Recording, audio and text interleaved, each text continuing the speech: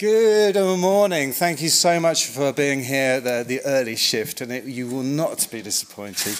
My name is John Fawcett. I look after the events programme at the British Library. It's my absolute pleasure to have been working on a programme around the fantasy exhibition. We've had everything from Neil Gaiman to stories of fairylands to the amazing Susan Cooper's Dark is Rising, and it carries on in the new year, so please do check out. We've got fabulous sessions on Tolkien, on Angela Carter, on world building in fantasy games, so there's lots more to come. But today is a brilliant set of panels in here. I hope some of you are staying all day with us. I know some of you are.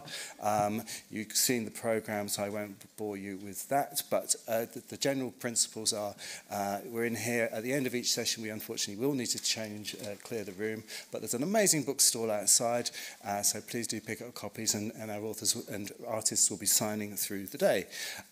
Obviously in the main building you have the fantasy exhibition, which has been open since the end of October. We're very, very thrilled by it. It's a brilliant overview of what we know as the fantasy genre through books, manuscripts, costumes, films, games, and much, much more. So if you do get a chance to see that today or another day before the end of February, I strongly recommend it, and I'm sure you'll love it. Greetings to everybody watching the day online. We've got people from all around the world joining us remotely. We will have the opportunity for most sessions to put your questions to the speakers, and those watching online, there is a form where you can also do that. You can also buy books online through Newham Books through the tab at the top of the page.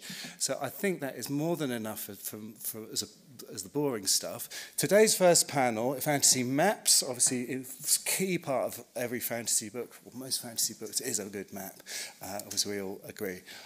We have the fantastic Charles Vess come all the way just for this event from the United States.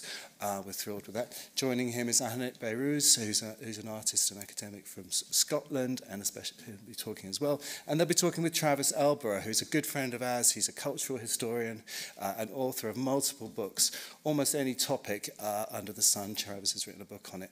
But he has also written a book, Atlas of Improbable Places, and there's two different volumes of that outside. So maps and place and fantasy are very much part of what he is interested in. And that's it, and welcome to the stage, our panel.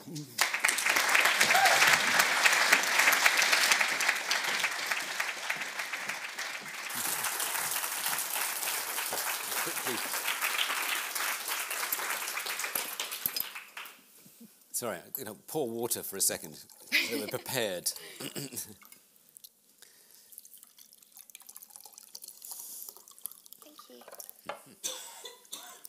And thank you, John, for your introduction. So Annette is an independent scholar and researcher with a PhD from the University of Edinburgh, and also the author of a marvellous new book which is coming out next year, which is Mapping Middle-earth, Environmental and Political Narratives in J.R.R. Tolkien's Cartographies. Charles Vess kind of almost needs no introduction, but I'm going to give him one anyway. But he is a figure whose work, from National Lampoon to Marvel and DC, Spider-Man and Sandman, collaborations with Neil Gaiman, and of course a 4-year-long project working with Ursula Le Guin on the Book of Earthsea, this absolutely beautiful book, copies of which are outside, and I'm sure Charles will be more than happy to sign them for you. But it's an extraordinary piece of work, beautiful. Lots of nice maps, of course, as well. There it is. And some lovely other labyrinthine sort of locked room style motifs there. So, Annette's going to speak. They're both going to speak very briefly first, and then we're just going to have a conversation talking about the whole idea of maps and fantasy and the world. I mean, I brought this along with me because it's Annette's book mentioned it, which is Treasure Island, the Robert Louis Stevenson book, where the story, in a sense, grows from his drawing of the map. And this idea of maps, in a sense, as 2D representations drawn in lines on pieces of paper, is what all writers are doing, really. We're all attempting to make something real for the reader, regardless of the reality that it might mirror or not. And that's the slide between, in a sense, what we might think of as practical cartography and the cartography of fantasy. And even that might be a sort of false analogy.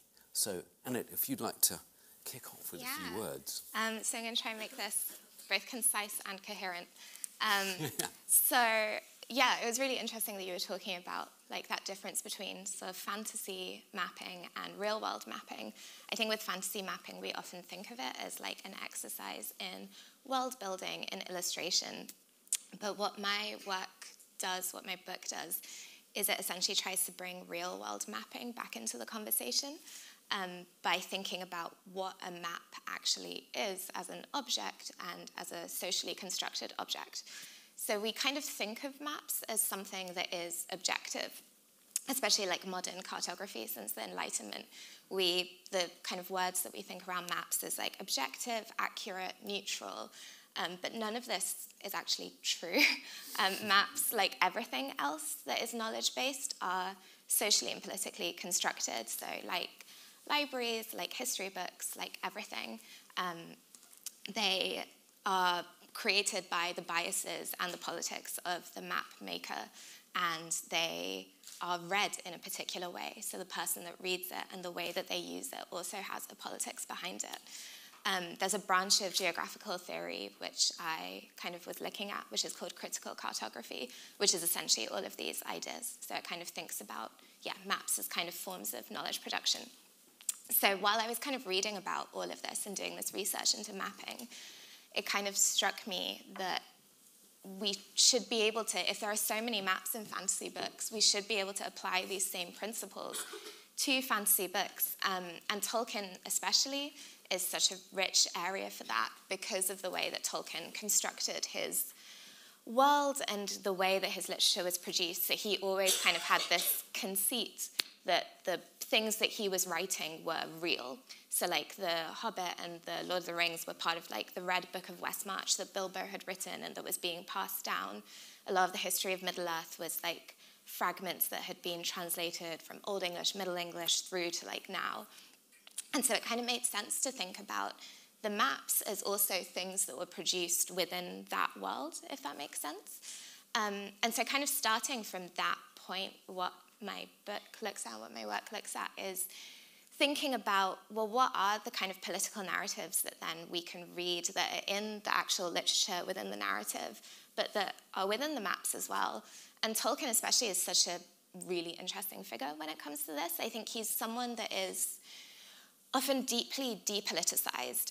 When we think of his environmentalism, we think of him as a guy that liked trees. When we think of him to do with race, a lot of the time, it's just like an argument about whether or not he's racist, and it's just like all quite reductive.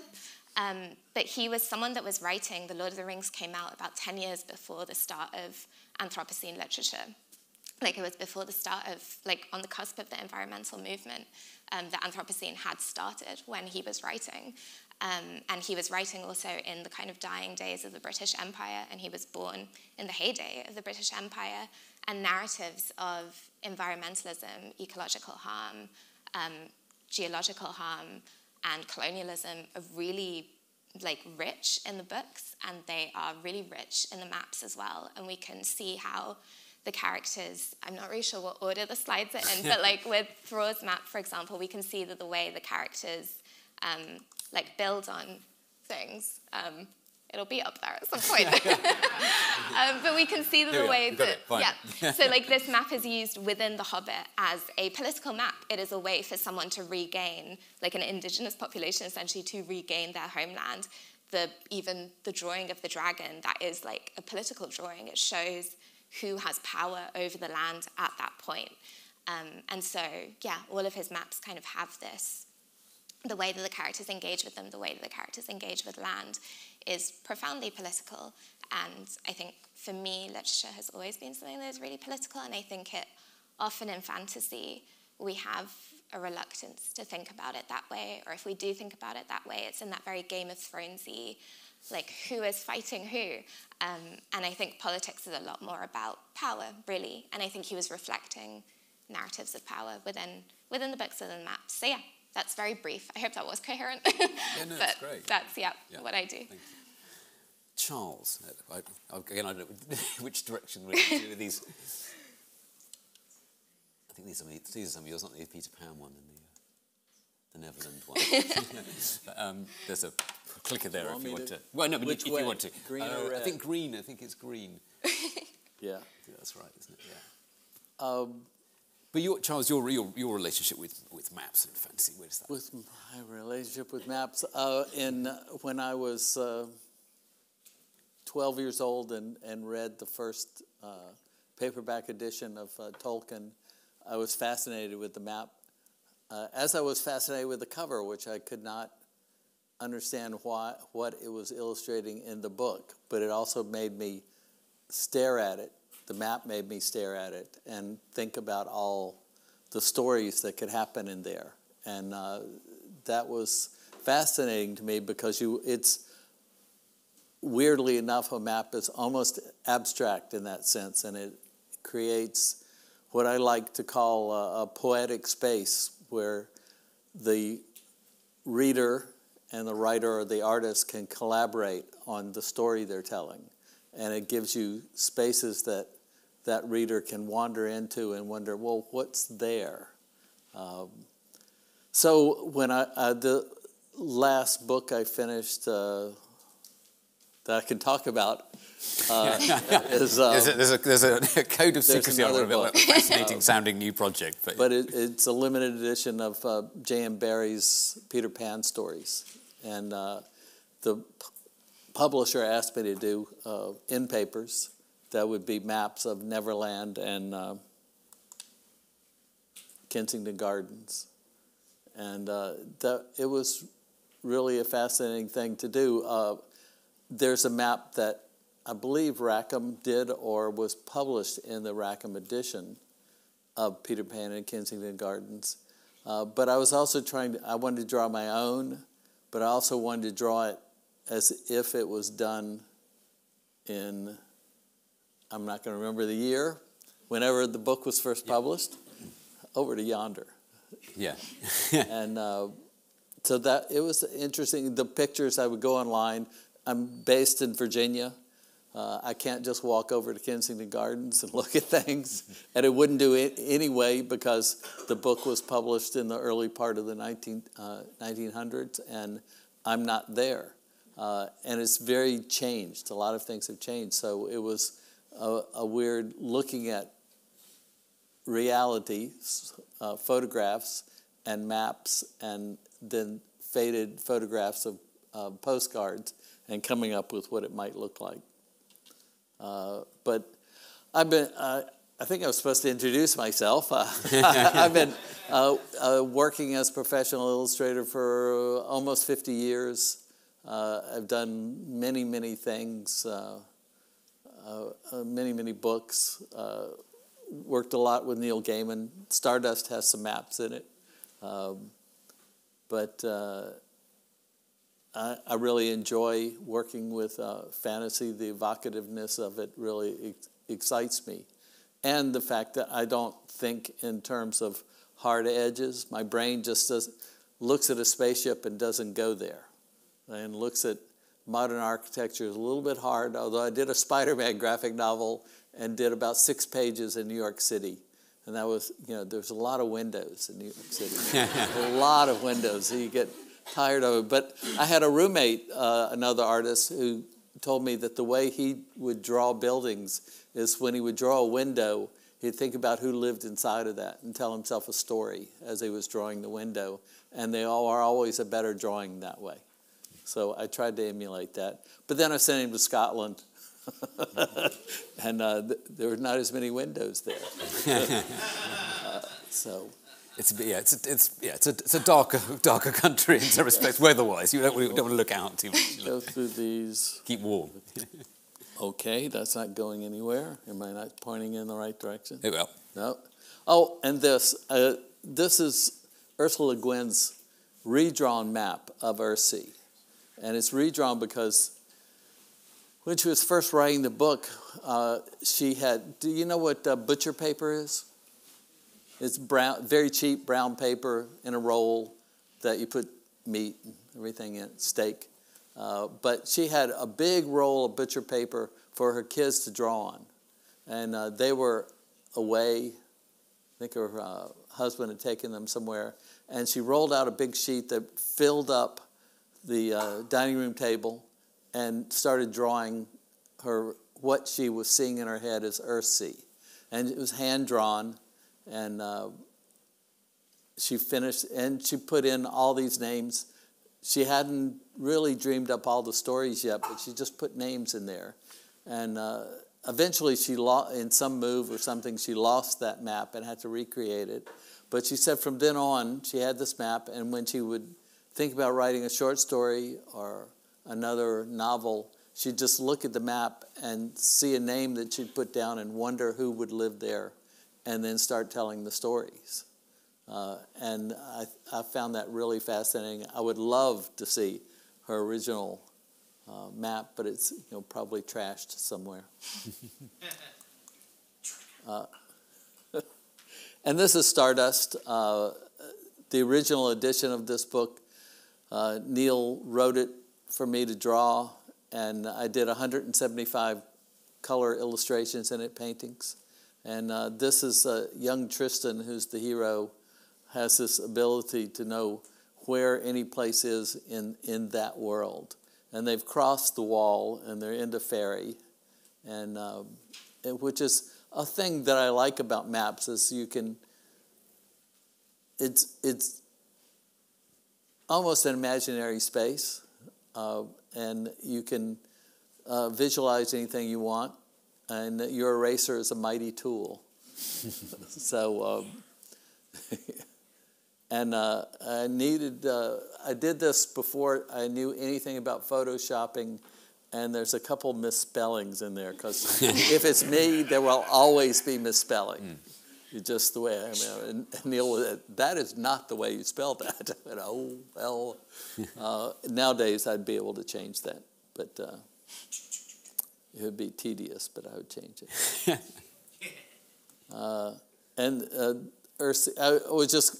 was asked to show a couple pictures of my work. This is from Earthsea. Ursula called this my Tiepolo composition. And she had, for the 50 years, the book, our book was published 50 years from the time the first Wizard of Earthsea was published. And except for the very first edition by the small press, Parnassus, I think, Ged had always been portrayed as a white man on the cover of every book, no matter how she argued that that's not how he was described. And all the marketing departments say, well, we can't sell a book with a black person on the cover. Or it really wasn't a black person. It was more of a Mediterranean, dark-skinned person. And this was the first time she got... I spent quite a long time trying to crawl inside her brain and see the world the way she saw it and draw it that way. So she was very excited to see some, Ged drawn in a proper color. She sent me, I was talking about this earlier, her father was an anthropologist, and he spent quite a bit of time with Native Americans, northwest coast of America, Native Americans. And he had a picture, she sent me a picture of her father standing next to two Native Americans, and the one in the middle, she said, "That's Ged." And I lost the picture in my computer crash of several years ago. I'm sure she has it somewhere in an archive. But it was a very exciting, it was 4 years of intense collaboration, thousands and thousands of emails. And I was planning on finishing up the work and going out to visit her and showing her all the originals. She had seen them online and approved or asked for changes. Her biggest change was always, Charles, can you put some more goats in there? Can you put more chickens? I want chickens in that. She wanted the everyday in the pictures and not the golden halls of heroes. There we go. This is a piece from myself. It's called The King of Summer and His Bride of Flowers. And it's the type of picture I like to do. It's a green man. I'm very interested in the green man mythology. and all the flowers are from the yard of the house I was living in then. And it's to have there. One of the things I really like to do with when I'm not illustrating a book is to do a picture that has a narrative impulse, but has no physical narrative that it's tied to. So you can give it an evocative name, and hopefully, if it works, each person that looks at it will tell their own story. And I think that's really interesting that they could be. This is called the Gathering the Worlds, and it's in my mind it was a Earth Mother demonstrating how to make new worlds out of old to this young girl. And I don't know whether you can, how big, okay. And I put in all the animals that I really like. Foxes, rabbits, owls, and there's even, if you're familiar with Miyazaki, there's a Totoro in there somewhere. Over there on the left. You've seen him from the back. You have to be careful; he is trademarked. But I love, I love the book. I love that movie, and I love the what it's saying. So it's so this is what I like to do is create that poetic space and let everyone collaborate. This is from the Peter Pan, and this I got online and I spent a lot of time on Google. And I found a picture of an actual tree in Kensington Gardens and went, I'm going to use this. And so this tree somewhere is over there. And the fairies too, I suspect, if you're there at the right time. So. And this is from my unnamed project that I'm working on right now for the Folio Society. And I'm doing it with in colored pencil and rubbing. Lots of rubbing. I have a rag, this scrappy rag that I found one day that has exactly the right texture to move the color around a bit, and it's really fun to play with it. So, brilliant. Thank you very much, John. I think that's absolutely it. Beautiful. And here we are. Yeah. So, I mean, I think there's some interesting connecting points there with some of the stuff that's in your book, Annette, which is the when you write about Tolkien, and particularly Thor's map, you describe that as having a sort of itinerary map that has a purpose to it. Yeah. And what also becomes really plain is how much effort Tolkien and his son Christopher went into the maps and how they would change them as they were doing them, which I think ties in a way with Charles's thing about his non-map work, i.e. trying to create a story. But I think you make plain with Tolkien there was lots of rejigging, and you talk about the way that both the cartography and the story would grow together. How did you see their relationships within that genre, as it were? I think it's really, there are like some kind of, there's a collection of his letters that you can buy, and they're kind of letters that he's sort of like written throughout his life. And the ones where he talks about making the maps are so funny because he is having the worst time of his life. Like there are just so many him just being like, I am in crisis and I have a day to do this and I don't know how to do this and it's just not working out, which is incredibly relatable. But yeah, I think the interesting thing about how they work together, so Christopher, his son, was really instrumental in drawing a lot of the maps from Lord of the Rings. And they kind of collaborated and worked together. So he would do the draft map, but then Christopher would come in, and he was in the war so it was kind of a really tricky thing to coordinate at the time. But I think it kind of, their relationship and how they approach the maps, and especially that idea of accuracy, I think is a really interesting complication of how we think about Tolkien's maps. So things like Thror's map, but even the map of Middle-earth, even the Rohan, Gondor, Mordor one, we think of them as very medieval, really. These are very archaic. They have that kind of medieval rustic charm that we think of with Middle-earth. But the way that they drew the maps and the way that they were so obsessive, if he changed a part of the narrative where it would take them a day longer to get to this one place, he would have to redraw the whole map because he was like, well, it can't take, now the place is further away. So now I have to redraw it, and I have to get my son to redraw it, which like that is very cute, but also I would have noped out a long time ago. But it is really interesting how that idea of accuracy was really, really important to them. And accuracy is not a medieval function. Like medieval cartography did not work in terms of accuracy. Medieval cartography worked in terms of ideology. So if you think about Mappa Mundi, they all had Jerusalem at the center because that was the kind of heart of Christianity. And so it was at the center of the map. They weren't intended to be ways of understanding how the world fit together. They were ways of portraying how people saw the world. And so there's a really interesting kind of tension in Tolkien's maps because they are supposedly medieval, and the two of them did a lot in terms of that iconography and that imagery and making them feel old and of another time and of another world. But the way that they function and the way that that collaboration worked was they work in terms of how modern cartography works, which is that they are accurate maps that are intended to get you to a certain place and for you to navigate the landscape. And for you to essentially have power over the landscape. Like all of the characters in Tolkien, pretty much with the exception of the Ents, are trying to have some sort of power over the land, whether that's for good or bad.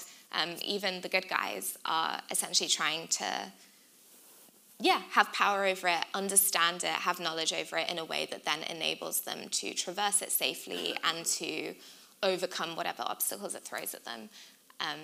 So it was really interesting reading those letters and how they kind of collaborated together, because it said a lot about how he saw the function of the maps in the books. And Charles, similarly, when you were saying about how when you were thinking about the illustrations for the Peter Pan and the Barry, you were going back to Edwardian or Georgian sources of that period to get inspiration in a way. But how conscious of you of not, I mean, it's something I know that I think Ursula Le Guin herself with her own maps was trying to avoid some of the full-on medieval stuff. How conscious are you of which time's frame and the audience who's going to see the map? Are you thinking that they in a sense, want to be plunged back into something like the Edwardian society, or do you look at Edwardian maps? I mean, you looked at Edwardian kind of, they have those beautiful... Some, but Neverland has no attachment to the real world whatsoever. So I played on that, but with Kensington Gardens it was a little bit harder because you were sort of tied to a time period. But I also didn't want it to be stiff. And I just played around with it, and I made a map that I liked.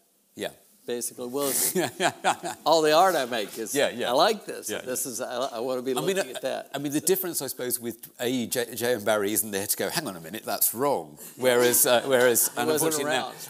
Ursula Le Guin, in your collaboration, there was about to say, no, Charles, that and how did that? Is that something you were? Obviously, you said there were tons and tons of emails backwards and forwards, but she had a very clear idea, I think. Very clear idea of what it was, and she even drew some. And she sent me a postcard of a dragon when we were trying to come up with what her dragon looked like. And she said, "Well, you have to excuse me. I couldn't figure out how to draw the wings, so I didn't put them on." You're like, I wish I could say that. But I mean, so that's something. So there's an expectation within the genre that the dragon should look a certain way, even though you may be able to shift it.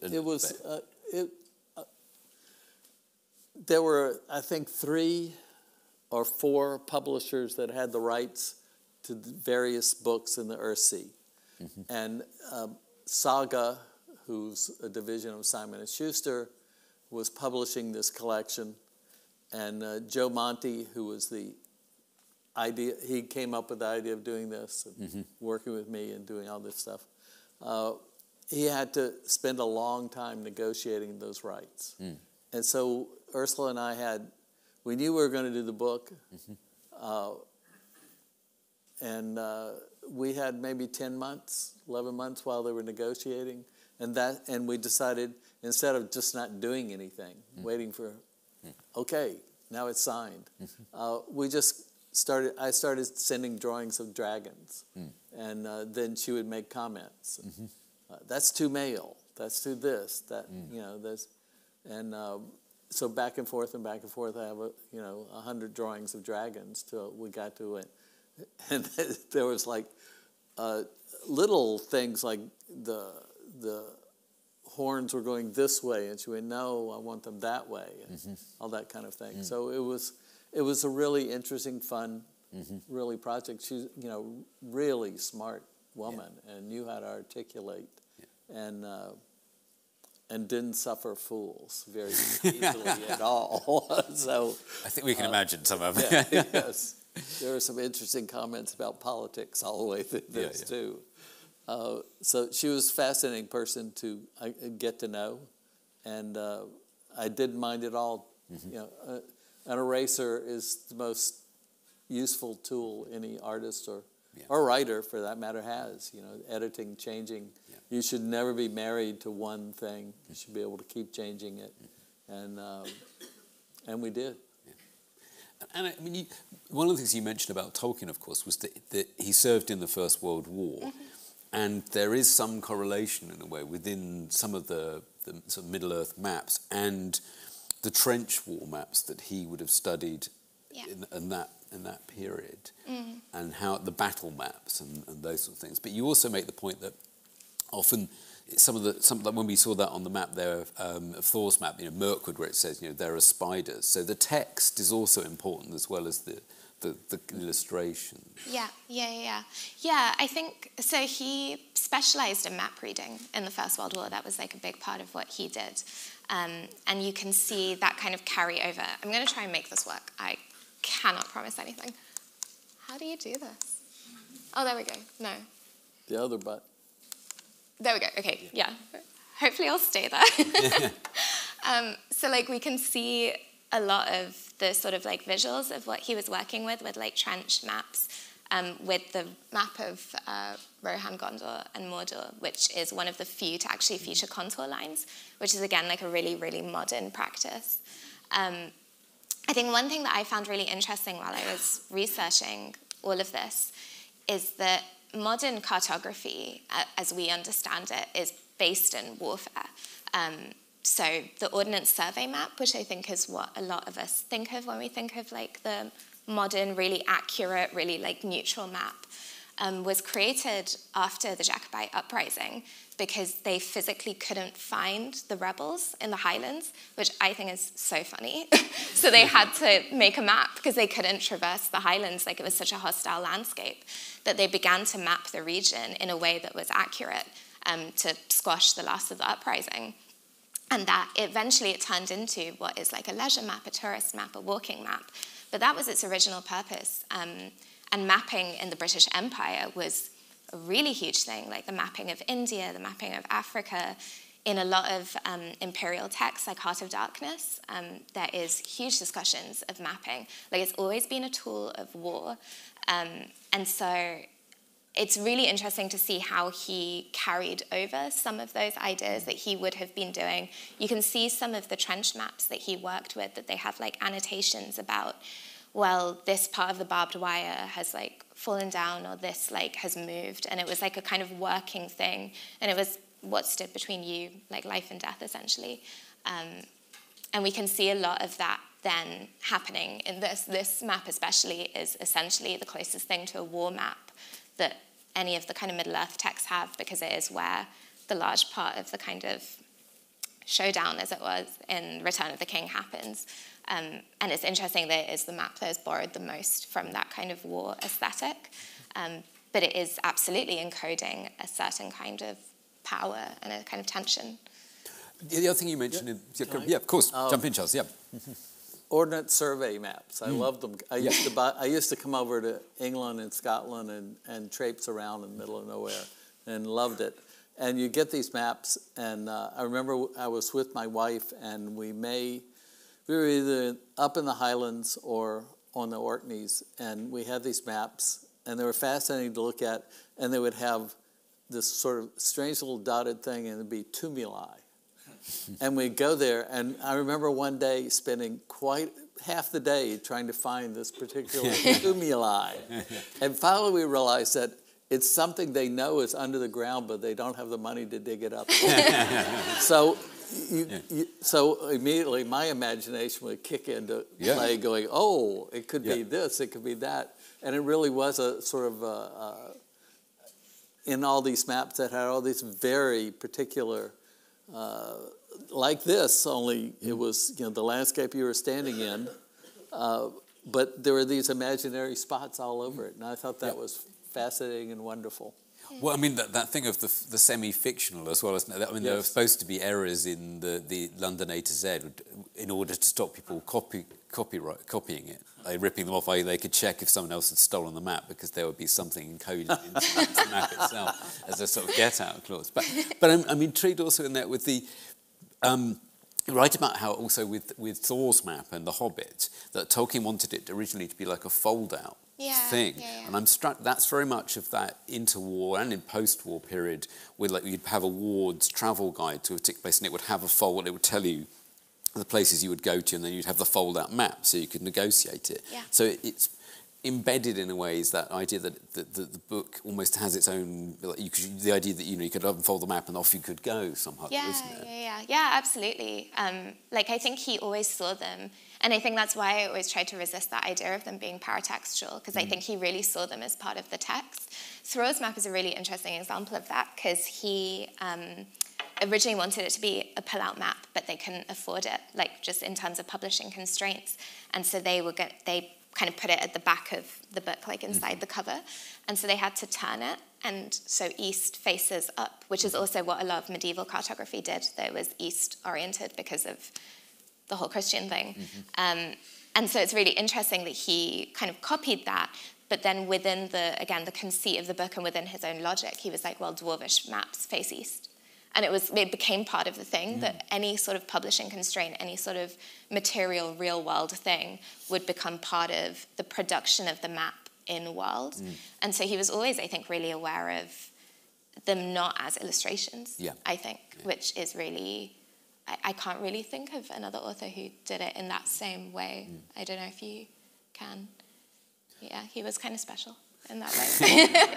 But Charles, I mean, that idea of the restraints of publishing, what you can get. What restraints? Well, are there any? I mean, are there any of maps that you, or even illustrations where your vision for what they should be has been compromised in some way by what can be printed? Only by deadline. Depends. I guess it's been a long time since I've worked with a publisher that I would just say no and walk away. Yeah. It's more people that are, publishers that I respect, that and I enjoy working with. I guess after all these years, I've got to a certain point where I can, if I don't want to do it, I just don't do it. Sure. Kind of thing. But I mean, have any books that you've encountered you feel been spoiled by the poor quality of the productions or? Well, sure, but it's been a long time. Since there were books that I did a whole series of. I won't remember the publisher. Magic Quest novels that Terry Windling was the editor of at the beginning, and then some other people took it on, and they were reprintings of novels that had already been published, but not specifically in the fantasy genre. And they had me doing little black and white frontispieces for each one of the books.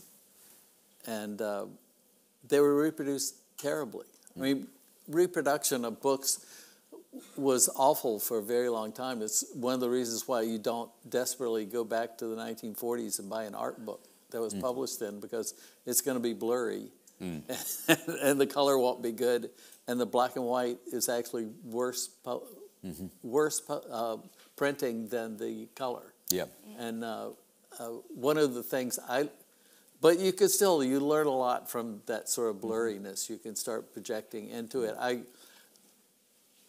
The town I grew up in had no art museum, no art galleries, no bookstore, none of that. And my mother had this little collection called 101 Masterpieces of Art. I don't know who picked these pieces because I actually have that book now, and it was a little book, and each page would talk about the artist, and it came with these, you might call them postcards, but they were on such slim paper that, and the reproduction was so bad. But again, this was a kind of thing you'd look at a painting and you could sort of project into it, and it wasn't one of these hard-edged finished pictures. That it's something I don't appreciate in art, or really in anything, but when there's such a hard border edge that there's no room for your imagination to work with it. You can look at it and go, that's very beautifully done, and that's the last thing you'll think about. You go on and on to the next thing. There's nothing to wrap your mind around, because it's, there's a lot of current illustrators that do that super finished work, and I just find it boring. There's no poetic space to work for the viewer to work with. And then again, this idea of fantasy and reality, and and I think your book makes a very good case, for some of the kind of veracity of what Tolkien was attempting to do. And I mean, does Tolkien set the template then, really, for what follows afterwards as far as the fantasy map genre goes? Is he the sort of the of that? And maybe Charles, you can also comment about where are fantasy maps going? Are they growing? Kind of, is there a trajectory? I don't know. I mean, because I think certainly set the impulse. And publishers want it. Readers want it. So there's more and more and more of them. Books devoted on them. Whatever. And it's really fascinating on that. But someone should do a map. I don't know if anyone here has ever read Edgar Rice Burroughs, and I loved them when I was 10 years old, and I can't read them now.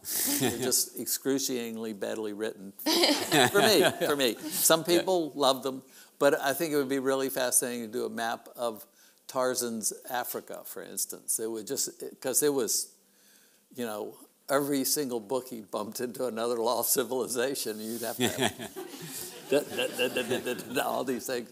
It would be kind of interesting to do, but I'm not doing it. I'd have to read a challenge for you all in those the room books or elsewhere. But I mean, you quote Diana Wynne Jones, where I think slightly sarcastically, she says, she said in her guide to Fantasyland, where she says, find the map, and then there's bound to be one, as a kind of slightly are we over this? Is this all we've got? We're trapping ourselves with this. Yeah. I think it's an interesting question.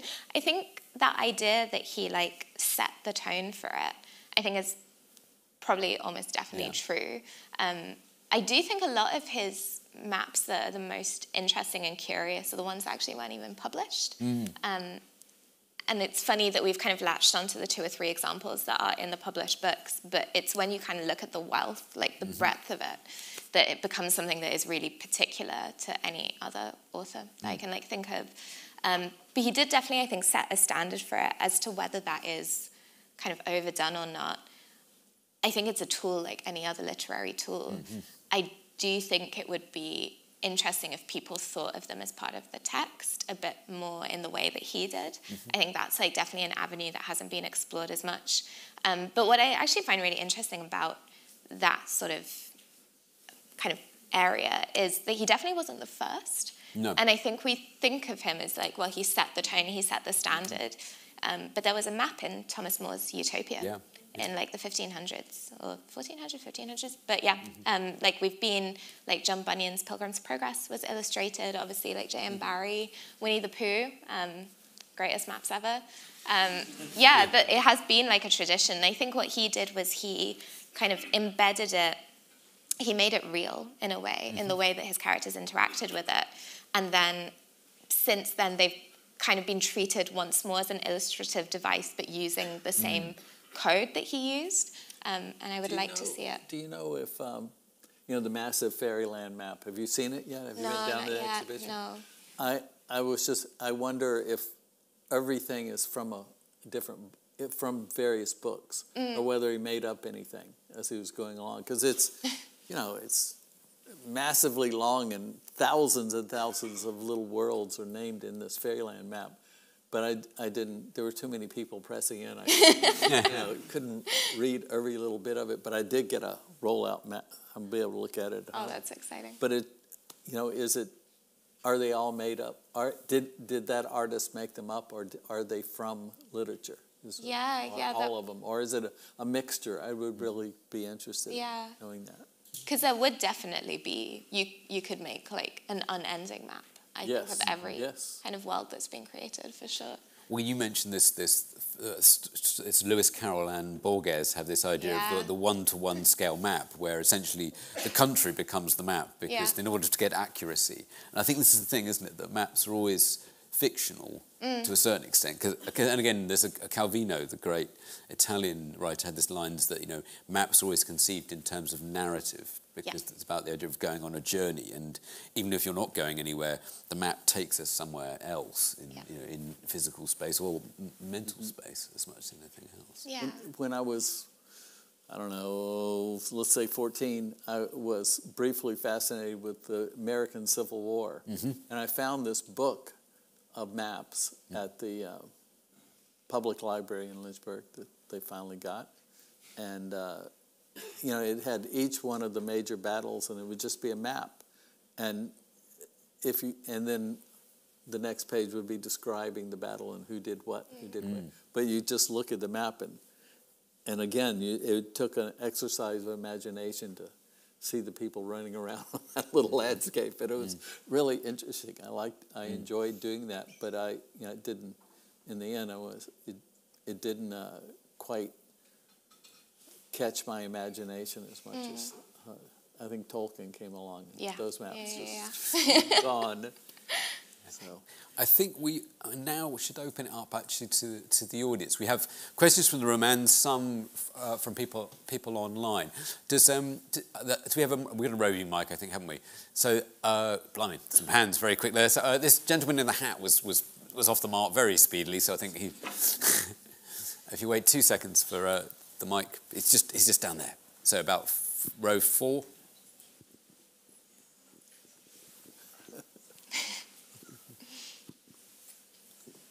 Hello, sorry, thank you very much. I just want to say I express my great appreciation as well for the opportunity. My question particularly is directed towards Mr. Charles Vess. A map as a cartographical object as a tool can provide information with regards to topography, with an emphasis towards accuracy and authenticity.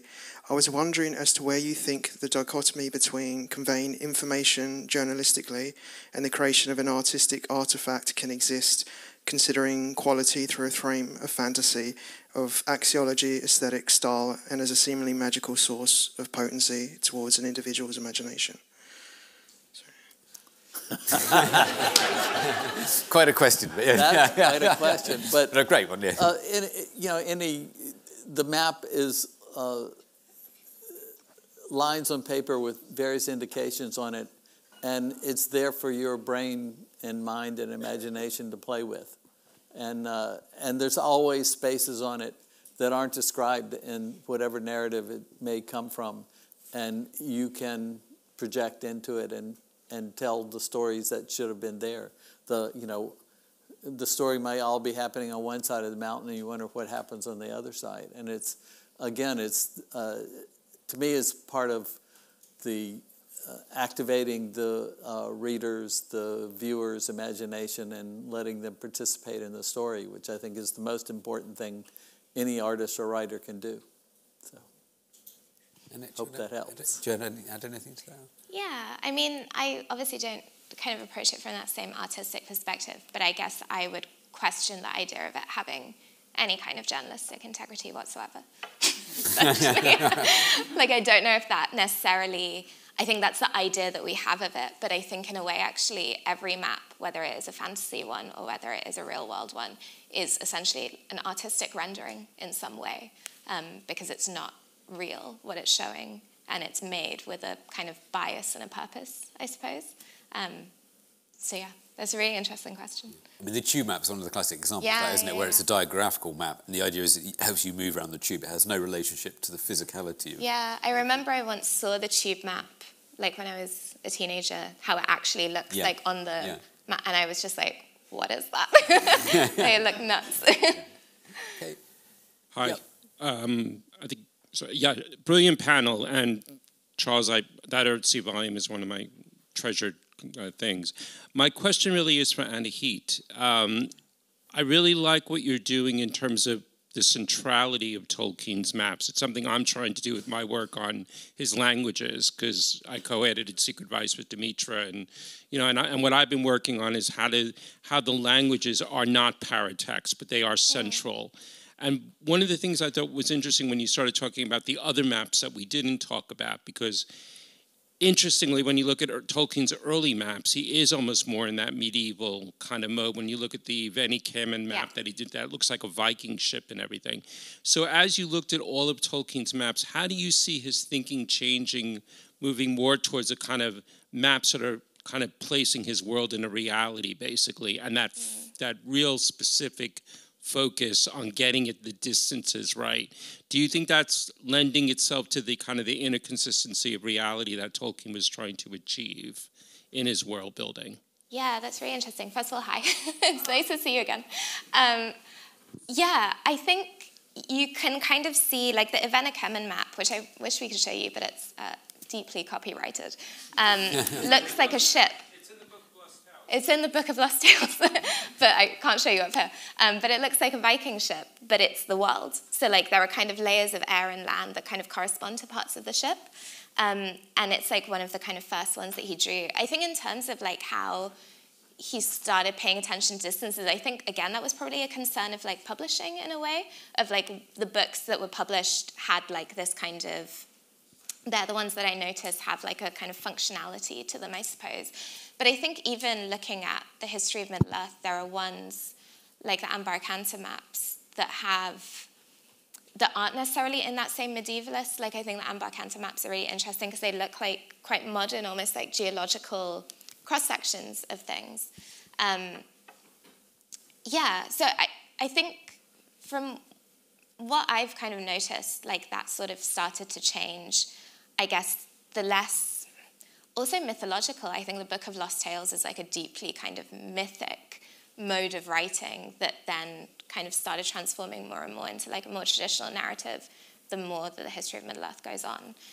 So I think it also corresponds to the mode of writing potentially that he was doing.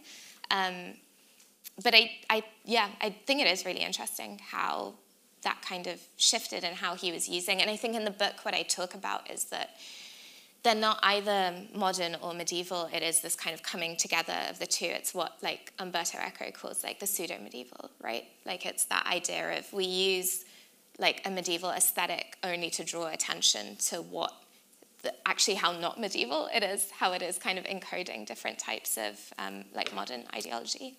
I don't know if that answers the question. No, it does. Okay, Thank you. great. Thanks. So we'll take one here, then we'll go to someone online just so they don't feel forgotten, and just because they're not here, so they should be allowed to stay as well. So the gentleman there, then we'll have one online, and then hope maybe a couple more from the room. Okay. Hello, thanks very much. A question for Anahit. Similar to Charles's tumuli example, is there like a favourite element of the maps that you've studied or you've analysed that has like a massive impact on you or your studies, or just is funny and your favourite thing? Oh man, oh no, there's so many maps. There's something with the Ambarkanta maps. So they're the maps in the shaping of Middle-earth that show the way that the geology of Middle-earth changes. Again, I can't show them here. But there's one of them that shows the world after the cataclysm, so after the drowning of Numenor. And the drowning of Numenor is like one of my favourite parts of Tolkien's mythology. It's just deeply haunting and so sad. And you can tell that it was something that was deeply personal to him as well. He talks about like dreaming of the Atlantis haunting a lot, and he kind of gave that dream to Faramir in the books as well. So it's just like this really beautiful thing. And in one of the maps, you have like the straight line to like Valinor, which is like a path that in theory, used to be a thing that you could like physically go to like the Undying Lands, and then after Numenorians were deeply annoying, they kind of reformed the Earth and they made it like a globe, and then the straight line became almost this like metaphysical thing. But it's on the map. Like it becomes like a physical component of the map. It's like a line that runs in tangent that you can see. And it's like an encoding of time, really. Like it's an encoding of like this very complicated relationship that the books have with mortality, immortality. But it's a physical thing that's on the map. And I think that's just really cool. So I do really like that one. To be honest, I don't know how a lot of like what I researched was like quite sad and traumatic. Like it's a lot about like environmental damage and colonialism. So there wasn't that much that was funny, but there was a lot that was like deeply just profound and meaningful, I think, and showed the ways that he was like thinking about it in a way that I don't think we've really acknowledged before. And that was one of them that I've always just thought was really beautiful. Yeah. Great. Thank you. Thank you. So question, Jonah, I think you're going to read one of the questions from our audience, wherever you are. Hello, we haven't forgotten you. Far away. Yeah, so this is from Anna Maria. What advice would you give someone who is creating a map for their book? Charles, I think you should. Use your eraser a lot. Yeah.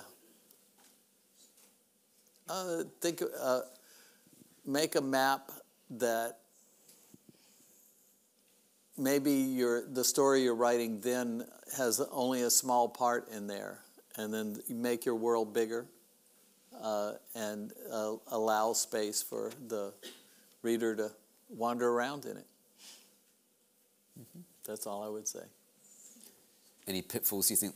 I mean, I'm not an artist, but I would say, like, think of the ways that the map can be used and also misused, I guess. Like, think of it as a sort of object that has, like, function and that someone can bring their own desires and horrible little thoughts to. I guess I would say. Do we have one more from outside? Do we have another question, Jonah? Yeah. No. No, all right. The woman here in the blue. And then we'll come to the gentleman to her right there. This thing on? Yeah. So you were discussing the fact that Neverland has no relation to reality because it's Neverland, and obviously Middle-earth is, although it was set in a sort of pseudo-historical, it's fantasy. Many years ago I was talking to, I was in a lovely conversation with Scott Lynch, and he was talking about Lankmar, the city, or however we're pronouncing it, in a particular fantasy book that he loved, and then he found a map of the city, and he said that actually he found that reduced the city in scale to him, because when he was reading the books it was this wild place where the characters were drunk a lot of the time and were wandering through the city not quite sure where they were going. And I'd contrast that to, say, I can't remember his name, I'm sure someone in the audience knows, the gentleman who drew the Ankh-Morpork map for Terry Pratchett, who literally used the book to inform where the places were in the maps. So it was like, okay, if you look out that window, you should be able to see the tower of the university, so it has to be this close, and that sort of thing. So my question is, when is a map an addition to the tale in fantasy? When does it grow the imagination, and when does it reduce the sense of wonder in the tale?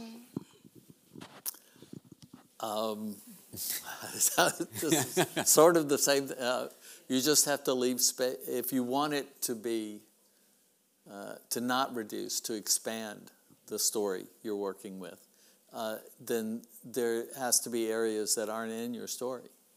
And you could name those places, perhaps, or put rivers in that place, or some city in that place. But and then the viewer, as they're reading your book, short story or novel, whatever, and realize that that's not talked about. They might be they could make their own story, or maybe it'll be in the sequel, something. But it's just making it. I think to be more successful, it needs to expand past the border of the story that's given, and it's not easy really to do that, but I think it's important to do that. Yeah, I would agree. I think it's kind of like a film adaptation, right? Like if it's just like a straightforward visualization of the text that doesn't add anything new, it feels quite reductive, and it feels like, I remember when I saw the Harry Potter films for the first time when I was a kid, and it just felt like that is not, the world did actually feel like smaller in a way, because it just wasn't how I imagined it. And so I think it is about like everything that lies beyond that. And also the map just not being a straightforward visualization, the map being what a map is, which is a text, right?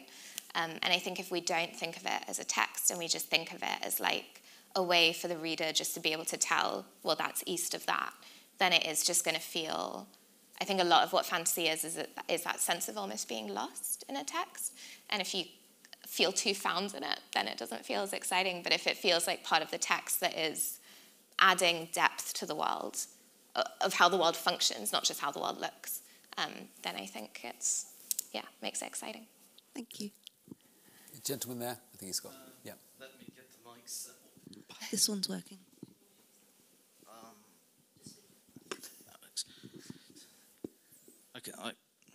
Okay. Yep. So basically, I'm thinking of, I'm trying to think about, I'm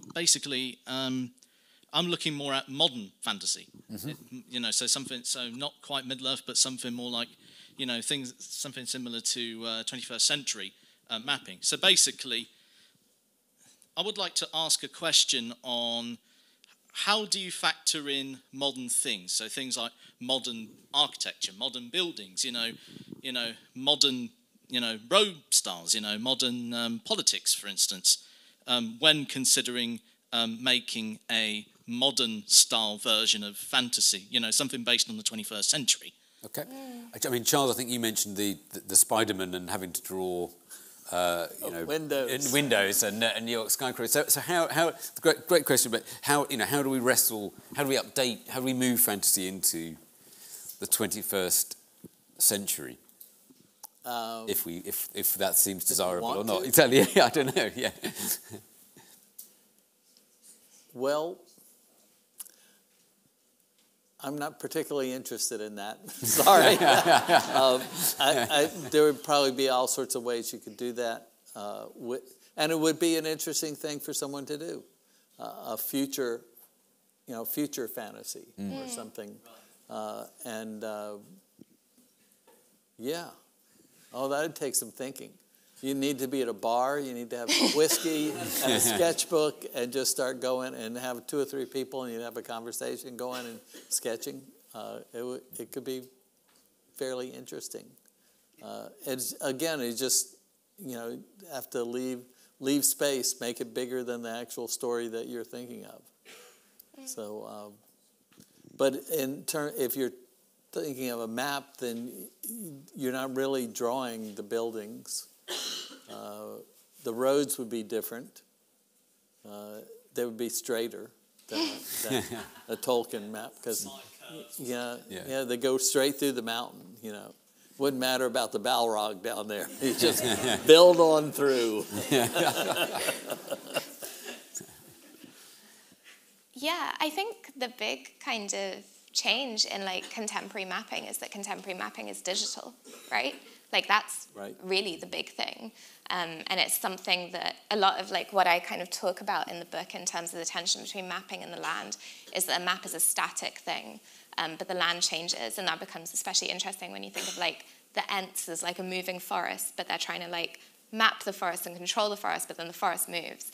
But that only really works if a map is static, and what is really interesting about modern mapping is that it isn't. Like it is digital, and it allows for a certain amount of movement, which I think has its own like form of power. It doesn't make it any more objective, but it kind of creates a new sort of like language for a lot of this stuff. So I think it would be kind of cool in a modern fantasy map to see what could be done within that digital scape. And we see it even with like there are like various projects that have like digitized fantasy maps. Like that's a big part of like the digital humanities as well, is how does like technology and art kind of intersect. And I think that would be probably the most modern expression of it that I could think of. I mean, I guess the other question to follow on from that then is physical maps are things that obviously we encounter, but as time goes on, most people are only going to see maps digitally and on their phone. Is there a point where that tension becomes problematic for fantasy maps because people don't connect with them in the same way that they would have done? Yeah, like, do the kids know what a map is? Exactly. Yeah. That is the question. Yeah, I don't know. I mean, it's hard. I think the imagination that we have of maps will still exist, but I think it will be building on an imagination of fantasy maps rather than maps themselves. So it's like not doing that kind of same subversive thing maybe in the same way. I don't know. What do you think? It's a brave new world. Yes, I'm sure it will happen, but the reason why I like the older style map is that it flows with the landscape, and I love landscape. I think there's a lot of power in it, and I like the fact that you didn't go, well, it's more economical and it's smarter if you make this road go straight through everything, but I like it flowing with that landscape so you sort of know where you are. To me, the plowing through the mountain and getting rid of the Balrogs is getting rid of the myth around you, and I'd rather have the flow of the land.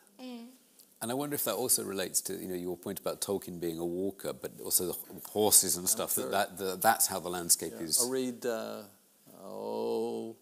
I'm not going to remember his name. Modern writer, writes lots about walking.